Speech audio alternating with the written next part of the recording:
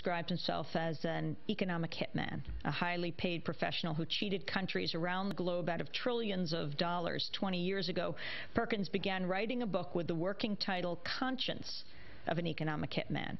Perkins writes, the book was to be dedicated to the presidents of two countries, men who'd been his clients, whom I respected and thought of as kindred spirits. Jaime Roldos, president of Ecuador, and Omar Torrijos, president of Panama. Both had just died in fiery crashes. Their deaths were not accidental. They were assassinated because they opposed that fraternity of corporate government and banking heads whose goal is global empire. We economic hitmen failed to bring Roldos and Torrijos around, and the other type of hitmen, the CIA-sanctioned jackals who were always right behind us, stepped in.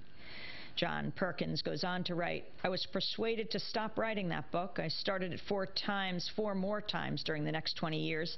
On each occasion, my decision to begin again was influenced by current world events. The U.S. invasion of Panama in 1980, the first Gulf War, Somalia, the rise of Osama bin Laden. However, threats or bribes always convinced me to stop. But now Perkins has finally published his story. The book is called Confessions of an Economic Hitman. John Perkins joins us now in our Firehouse studio. Welcome to Democracy Now! Thank you, Amy. It's great to be here. It's good to have you with us. Okay, just explain this term, economic hitman, EHM, as you call it. Well, basically, what we were trained to do and what our job is to do is to build up the American empire, to create situations where as many resources as possible flow into this country to our corporations and our government. And in fact, we've been very successful. We've built the largest empire in the history of the world. It's been done over the last 50 years since World War II. With very little military might, actually. It's only in rare instances, like Iraq, where the military comes in as a last resort. This empire, unlike any other in the history of the world, has been built primarily through economic manipulation, through cheating, through fraud, through seducing people into our way of life, through the economic hitmen. I was very much a part of that. How did you become one? Who did you work for? Well, I was initially recruited while I was in business school back in the late 60s by the National Security Agency, the nation's largest and least understood spy organization. But ultimately, I worked for private corporations. The first real economic hitman was back in the early 1950s, Kermit Roosevelt, the grandson of Teddy, who overthrew the government of Iran, a democratically elected government, Mossadegh's government, who was the Times Magazine Person of the Year. And he was so successful at doing this without any bloodshed. Well, there was a little bloodshed, but no military intervention, just spending millions of dollars, and replaced Mossadegh with the Shah of Iran. At that point, we understood that this idea of economic hitman was an extremely good one. We didn't have to worry about the threat of war with Russia when we did it this way. The problem with that was that Roosevelt was a CIA agent. He was a government employee. Had he been caught, we would have been in a lot of trouble. Would have been very embarrassing. So at that point, the decision was made to use organizations like the CIA and the NSA to recruit potential economic hitmen like me, and then to send us to work for private consulting companies, engineering firms, construction companies, so that if we were caught, there would be no connection with the government. Okay, explain the company you worked for. Well, the company I worked for was a company named Charles T. Main in Boston, Massachusetts. We were about 2,000 employees, and I became its chief economist. I ended up having 50 people working for me. But my real job was deal making. It was giving loans to other countries, huge loans, much bigger than they could possibly repay. And one of the conditions of the loan, let's say $1 billion loan to a country like Indonesia or Ecuador, and this country would then have to give 90% of that loan back to a U.S. company or U.S. companies to build the infrastructure, a Halliburton or a Bechtel. These were big ones. And those companies would then go in and build an electrical system or ports or highways. And these would basically serve just a few of the very wealthiest families in those countries. The poor people in those countries would be stuck ultimately with this amazing debt that they couldn't possibly repay. A country today like Ecuador Ecuador owes over 50% of its national budget just to pay down its debt. And it really can't do it. So we literally have them over a barrel. So when we want more oil, we go to Ecuador and say, look, you're not able to repay your debts, therefore give our oil companies your Amazon rainforests, which are filled with oil. And today we're going in and destroying Amazonian rainforests, forcing Ecuador to give them to us because they've accumulated all this debt. So we make this big loan. Most of it comes back to the United States. The country's left with the debt, plus lots of interest, and they basically become our servants, our slaves. It's an empire. There's no two ways about it. It's a huge empire. It's been extremely successful. We're talking to John Perkins, author of Confessions of an Economic Hitman. You say because of bribes and other reasons you didn't write this book for a long time. What do you mean? Who tried to bribe you, or who? What are the bribes you accepted? Well, I accepted a $500,000 bribe in the 90s not to write the book. From? From a major construction engineering company. Which one? Legally speaking, it wasn't Stoner Webster. Legally speaking, it wasn't a bribe. It was that I was being paid as a consultant. This is all very legal, but I essentially did nothing. It was very understood, as I explained in Confessions of an Economic Hitman, that it was understood when I accepted this money as a consultant to them, I wouldn't have to do much work, but I mustn't write any books about the subject, which they were aware that I was in the process of writing this book, which at the time I called Conscience of an Economic Hitman.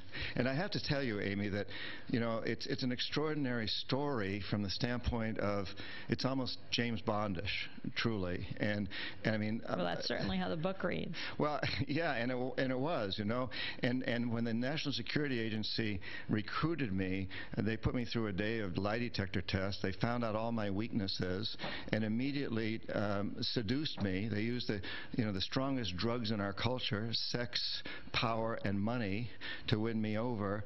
I come from a very old New England family, Calvinist, steeped in amazingly strong moral values.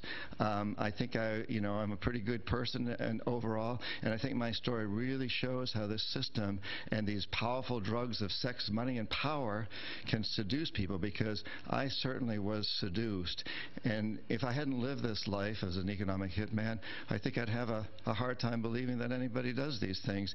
And that's why I wrote the book, because our country really needs to understand, if people in this nation understood what our foreign policy is really about, what foreign aid is about, how our corporations work, where our tax money goes, I know we will demand change.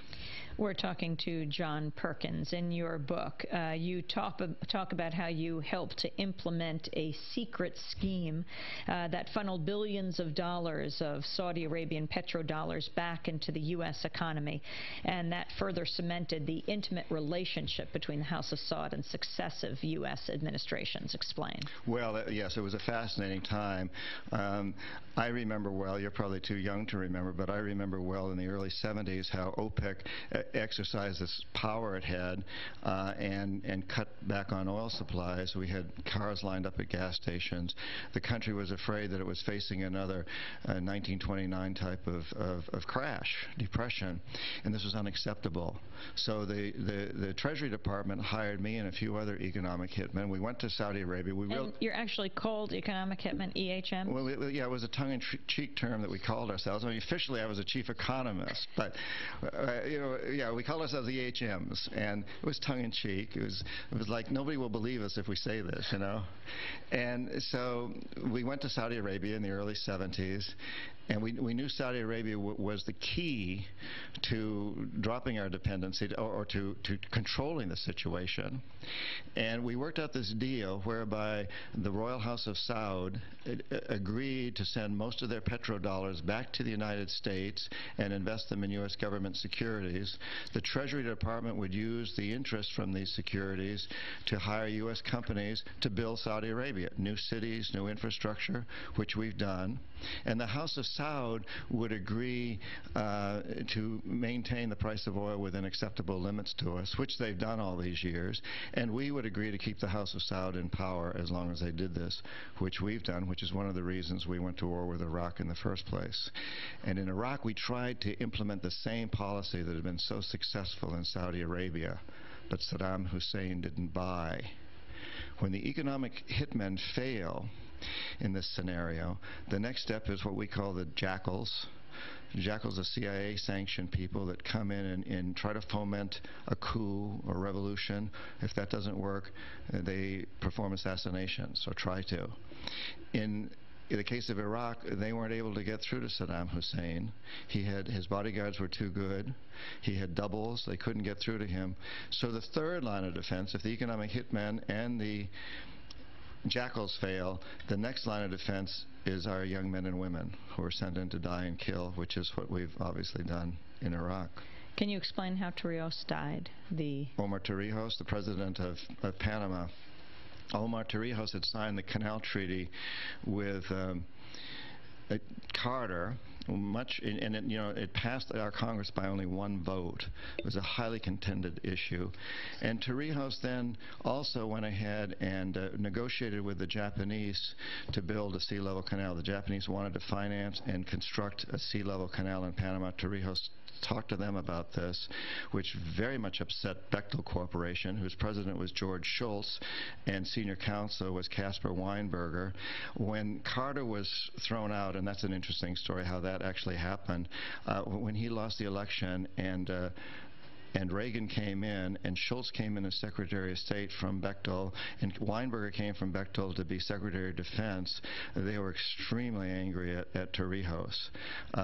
Tried to get him to renegotiate the Canal Treaty and not to talk to the Japanese. He adamantly refused. He was a very principled man. He had his problems, but he was a very principled man. He was an amazing man, Torrijos.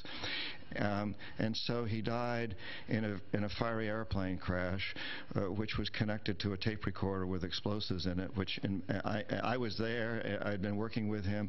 I knew that we economic hitmen had failed. I knew the jackals were closing in on him, and the next thing, his plane exploded with a tape recorder with a bomb in it. There's no question in my mind that it was CIA sanctioned, and many Latin American investigators have come to the same conclusion. Of course, we never heard much about that in our country. So when did your change of heart happen? I felt guilty throughout the whole time, but I was seduced. The power of these drugs, sex, power, and money was extremely strong for me.